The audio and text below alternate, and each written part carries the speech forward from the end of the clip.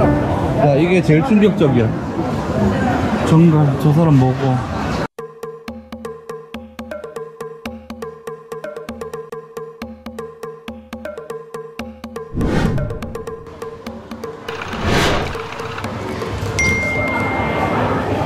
아, 근데 들어오길 잘한 것 같은데 옆에 사다리 20명이어가지고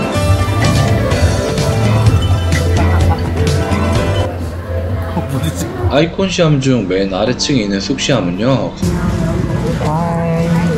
건물 내부에 저렴한 스트릿푸드를 고급화시켜서 재현해 놓은 푸드코트라고 생각하시면 됩니다. 길거리 음식의 위생이 맞지 않아 못 드시는 분들에게 추천하는 장소이기도 한 게 좀 위생적으로는 훨씬 이렇게 깔끔하거든요.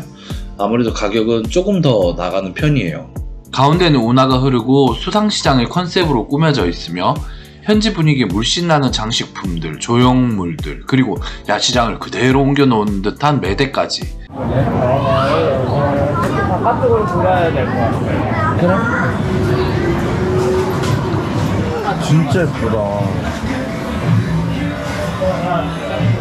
아니, 코코넛 맛이 나서 이거 진짜 예쁘다. 너무 예쁘다. 이게 먹을 수 있는 거야? 화가가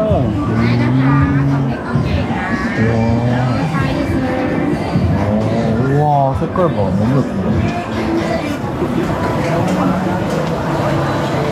곳곳이 포토존이라 예쁜 여행 사진 남기실 분들은 그냥 지나칠 수 없는 곳이 바로 아이콘시암 쑥시암입니다. 사람이 많아서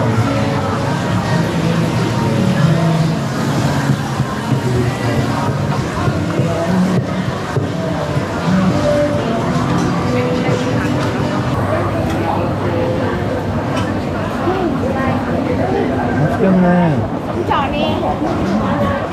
개야? 개? 어?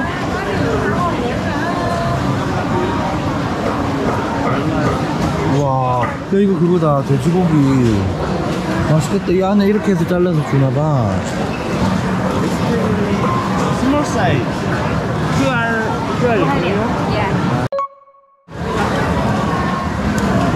잘 안 터진다더니 진짜 좋아하는데.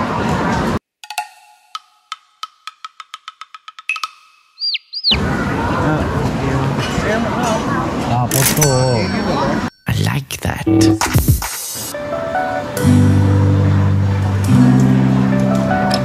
와.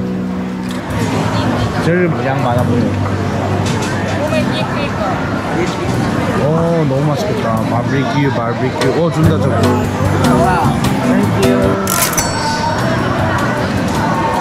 어디로 가야 돼? 맛있게 먹는 척, 연출. 먹어요.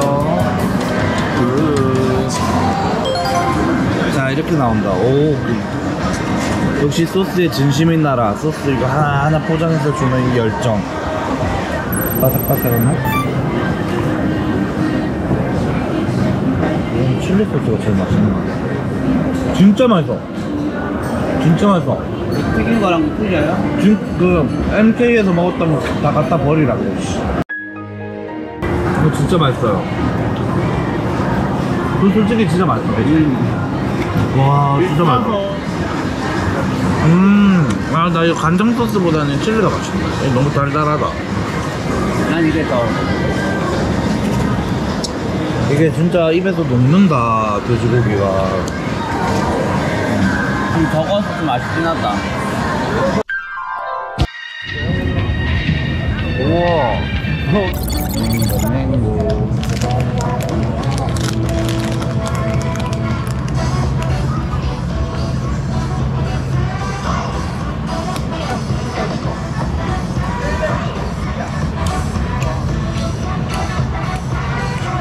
굉장히 맛있어요. 로우슈거랍니다. 추천해요. 로우슈거 제품을 찾으면 이 제품 선택하세요. 로우슈거 낫다고. 설탕이 낮게 들어가. 들어가 보자. 야, 어마어마한 거 발견했어. 오씨. 야, 이게 제일 충격적이야. 정말 저 사람 뭐고. 루피? 우와.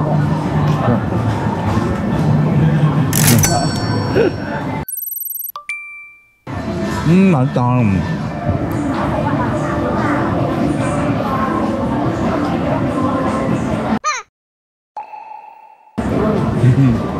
아저씨가 옷을 먹는 너무 창피해.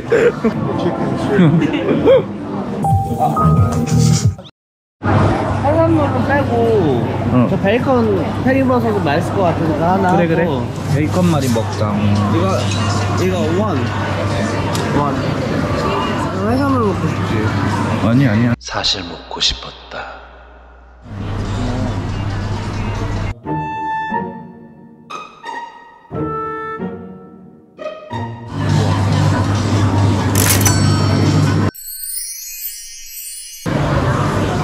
진짜 앉을 데가 없다. 근데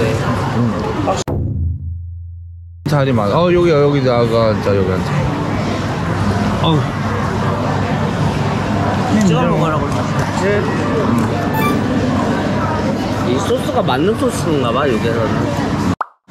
그치?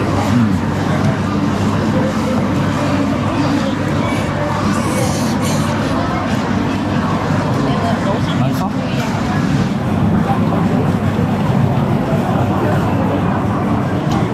물어. 그래도 잘 땡겨. 근데 확실히 찍어 먹는 게 더 맛있다. 우리는 찍어 먹는 게 익숙해졌을 거야.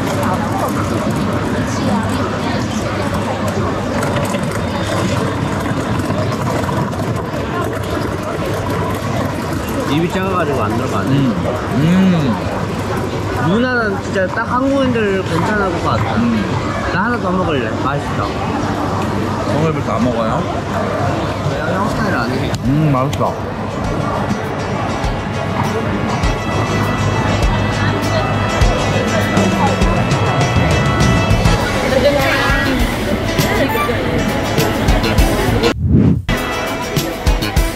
이 바트? 60바트. 하나 먹어보자. 원. 하나 주문했는데도 포장지에 다 싸서 주시네요. 이거 잘라주네. 뭔가 안에 뭔가 들어있지. 저기 코코넛인가봐. 사람들이 야무지게 포장해서 주시네.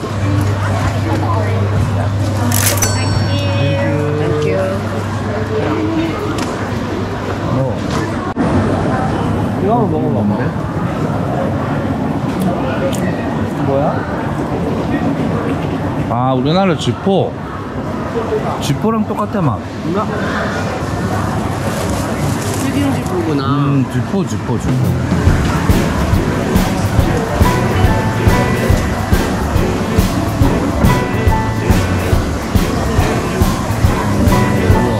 닭가슴살 아니야?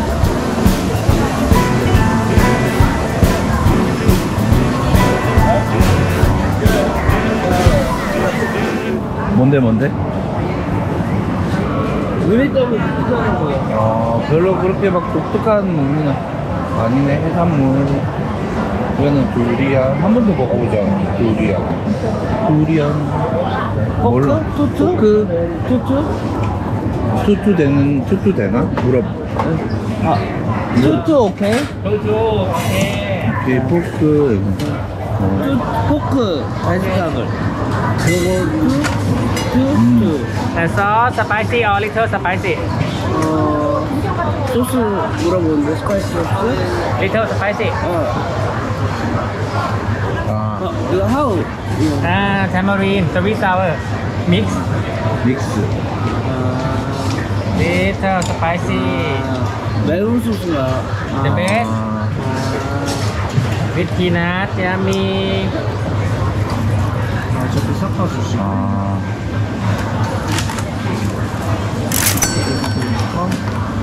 60. Yes, thanks. 50 받으려고 내가 전화했어. Okay, thank you. 이거는 아까 샀던 요즘에 유행한다는 그거예요. 이거 유행한가요? 이거 세상에서 이거 먹으라고 했던 그거네. 이거는 좀 전에 산 무슨 쌈으로 된 거 같아요. 라이스 페이퍼로 감싼 야채 가리 같은. 라이스 페이퍼요? 라이스 오케이. 페이퍼 아닌가요? 맞아요. 이거 먼저 먹어볼까? 나도 이거 먼저 먹었어. 따끈따끈할 때 아까 먹었어야 되는데, 그치?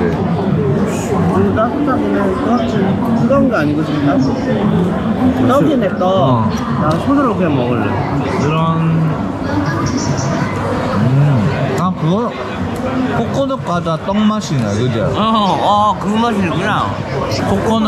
코코넛 과자 태국에 와서 사시면 그거가 떡으로 된 맛이에요. 떡으로 된. 맛있는데? 여기 있죠? 떡 안에 뭔가 이렇게 들어있어요.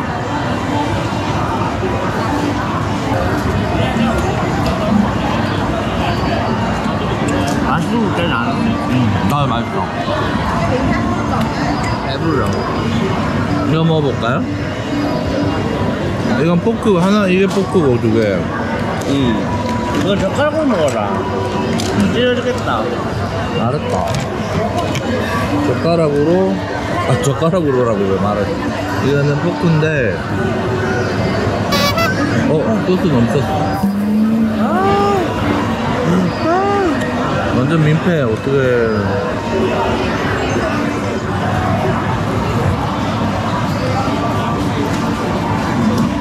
월남쌈 그런 느낌이야? 겉은 똑같은데 속에 돼지고기 들어있고 약간 향신료 나는 꿀이 들어있어. 추어탕에 들어가는 그런 맛 나는데? 추어탕에 들어가는 못 먹을 정도는 아니고 맛이 있어. 그럼 나는 꿀버터 먼저 먹어볼래. 안에 보여줘봐. 네가 예상했던 맛이야? 아니 예상할 수 없었던 맛이야.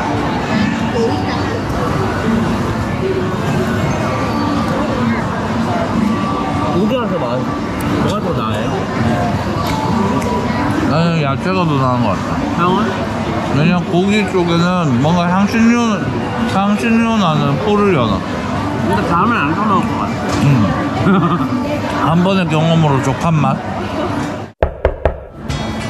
지금은 디저트를 찾으러 다니고 있습니다. 디저트. 80，这80要各100来组。 What is the best? Mix together 100 baht.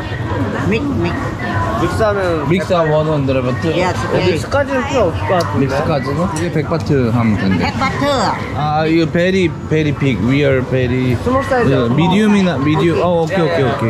이걸로 하고 얼음 담아주네. 이거 할까? 이거 많이 팔렸네. 네, 맛있어요. 맛있어요. 아 네. 한국말 하시는. 맛있어요 그래. 예. 국수 같은데. 이건 뭐야? What is 이거 해보자. 이거 전통 음식 같아. 이거 해볼까? 이거 뭐야? 이건 뭐지? 이거 뭐예요? 오케이. 리터 나.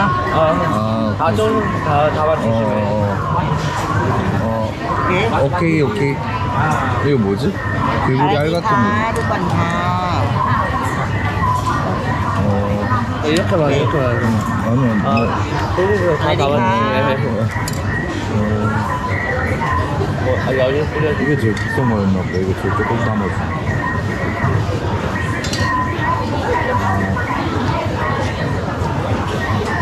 오케이.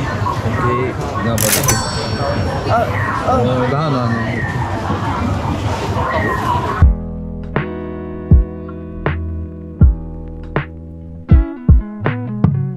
이건 뭐야? 무기인가? 묵 같아. 맛이 있어? 맛이 없어. 곤약 먹는 거 같다. 맞아, 곤약. 곤약을 계속 먹는 거 같아, 그지? 진짜 그냥 곤약이네, 생각해보니까. 무지개 있잖아, 이거는. 이거 굽떡이야. 뭔데? 찹쌀. 빙수에 들어가는 좀 맛없는 빙수 떡 있잖아. 삼삼하게 맛있는데? 뭔데? 맛이 없어.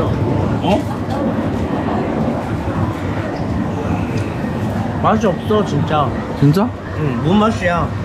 무맛? 어쨌든 이게 전통 간식인 거잖아, 그지? 좀 섞어 먹을까? 태국의 전통 간식을 먹고 있습니다. 섞어 먹어야지 맛있네.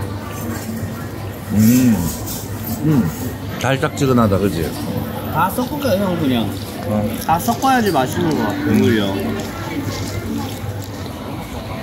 섞으니까 형 진짜 달달해. 아, 진짜? 나도 먹어봐야지. 아, 시원하겠다. 얼음이 이제 느껴지네. 섞었어야 돼. 우리가 안 섞고 먹었잖아. 저희 젤리 같은 애를 먹어보겠습니다. 그냥 후루룩 면 먹은 것좀 그치. 섞으니까 좀 괜찮아졌어. 시원해지고. 사람들이 다 여기 촬영하고 있어. 사람들이 기념 촬영하고 있는 곳에서 우리는 지금 이거를 먹고 있어요. 쪼그리고 앉아가지고.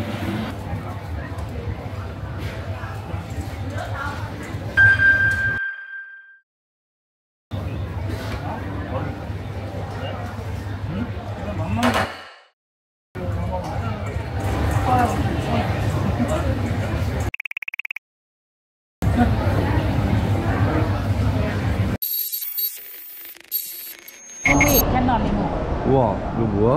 모르겠어. 와, 신기하다.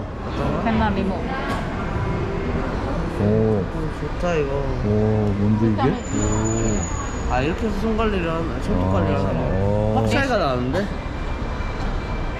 여러분 여기 방문해 보세요. 이거는 뭐 어떻게 해야 돼? 이거 원래 샘플로 주시고. 샘플? 땡큐. 손톱에 뭘 해줬어요. 아니 그 무슨 네일 아트 받았어 지금. 봐봐 나 차이가 광택이 반짝반짝하잖아. 잘 모르겠는데.